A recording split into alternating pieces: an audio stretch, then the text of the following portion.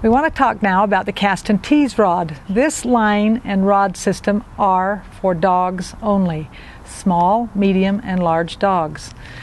We want to show you how to assemble this, put the line together through it so that you understand that, and talk a little bit about that. But I also want to mention that each of our items come with instructions on how to use and assemble. We also have the video tutorials as part of this website, but we also will have all the directions in each package so that you know how to use our product. This will help. All right, the line. This is made out of a little bit of a stretch and give material. It's great for playing tug-of-war with your pet. I want to point out a couple of things. If you look at the end of this, you'll see one that has a rubber-coated end, one that does not. The rubber-coated end goes to the toy, and the one that is not coated in rubber is actually the one that goes to the first eyelet of the rod. This is what we're going to start with. All right, let's make sure the line is all untangled before we begin here. Taking your cast and twitch rod, you're going to pinch that material together so that it will fit through the first eyelet. You're going to bring it all the way through, and bringing in that rubber-coated end as well. Pull it through that first eyelet so that it looks like so. All right? Taking the end that has the rubber coating on it, you're going to feed that up through this loop, and you're going to just pull it all the way through.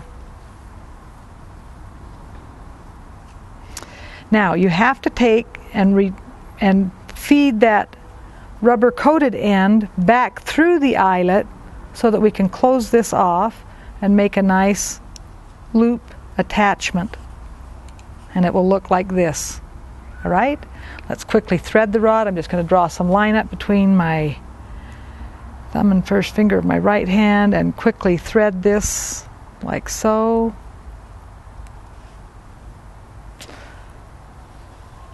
Pull it through. The lines come in different lengths. They're all color-coded, and that also will help. As you get a little more experience, you want to probably start with the short lines first, and then eventually graduate up to using the longer lines. And there we go. Have to pinch a little tightly to get that in through the top eyelet of the rod. All right, now we're ready to connect the toy. You'll see the commentary, or we've talked many times about what we are referring to as a double swivel loop, and that's what this is. This is a double swivel loop connector. And we're going to take, and I'm just going to pinch this end open. It just pinches open with your thumb and first finger. Slide it over the end, the rubber-coated end.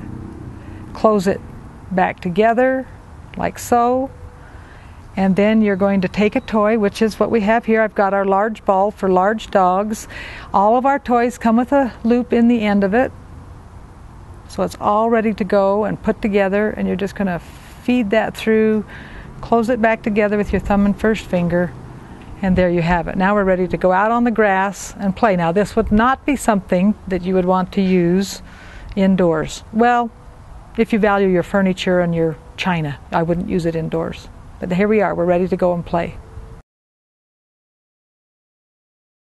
I'm holding right now in my hand the two-piece cast and tease rod.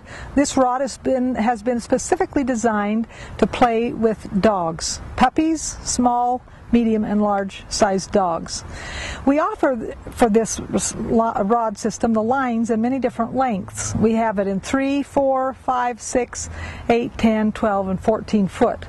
And depending on where you're at and how you want to use, the age of your dog will depend on what line you have on. Right now I have a 4-foot line on, and this would be designed for, let's just say I want to stay sitting in a chair and not stand up, but I just have a small puppy, even a dog that I'm sitting in my house with. The two-piece rod could be used outside, but primarily it's designed to use indoor.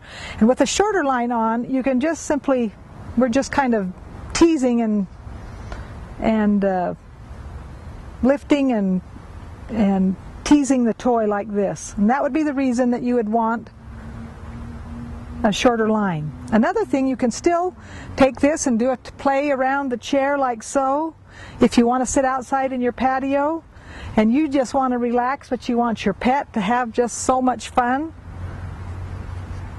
that's why you would use the 3, the 4, and even the 5-foot lines.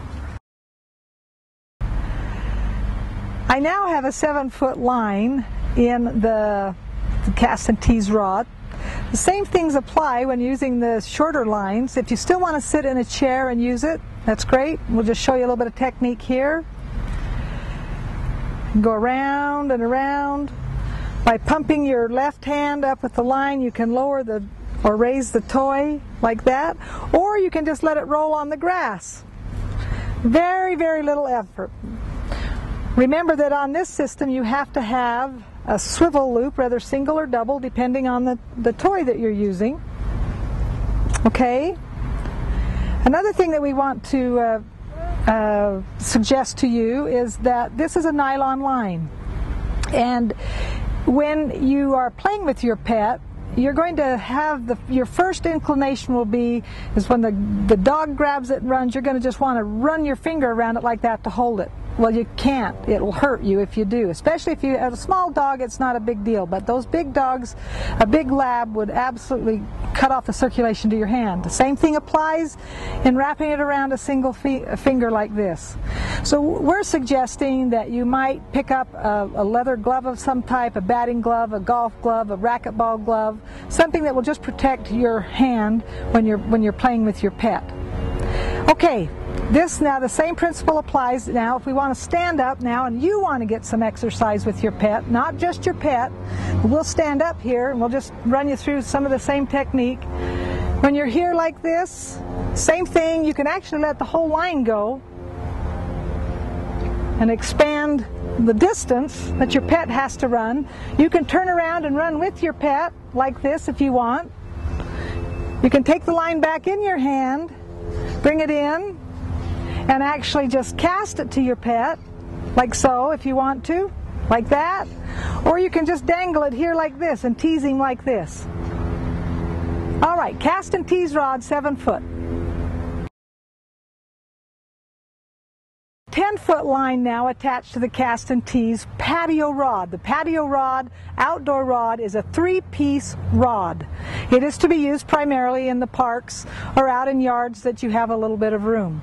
Now, for those of us that have, well, for those that would have a long arm span, you could use a 12-foot line or a 14-foot line. A 10-foot line for my body height and arm length, it just about maxes out what I can do. Now, once again, you can play this with the pet just up and down, like so. Teasing, bouncing, moving, getting your dog excited about it. And let's just start around the circle. If you want to exercise your pet and you want to just remain stationary, you can do that. But if you want to move around and see what your dog is doing, play the line, up and down, lift, bounce, you've got that. All right, hand position. Hand position is important. For balance on the rod, you may want to, I'm suggesting that you use your forefinger of your right hand like so, and the thumb is wrapped around. Some of you, because of the weight of the toy and turning, you may want to just absolutely grip the rod tight like this. But I find if I put a little bit of finger position here, I get a little more stability and it works better for me. This is just going to have to be something that you figure out that works best for you.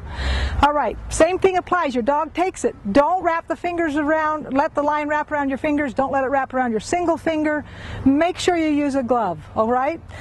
You can find it at any hardware store if you're finding that you're getting a little bit of hand burn or rope burn. All right, it's time for you now to get out there, exercise your pet, and cast and tease.